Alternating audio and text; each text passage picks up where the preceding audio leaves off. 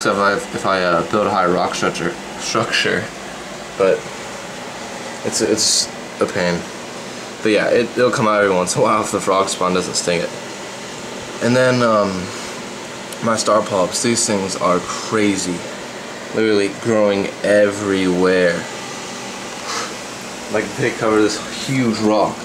Like they're even growing underneath it, everywhere. These things are insane.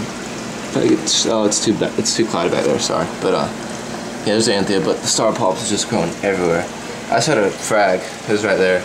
I sold it though. Just sold it like today, I think. And yeah, the star polyps are just everywhere.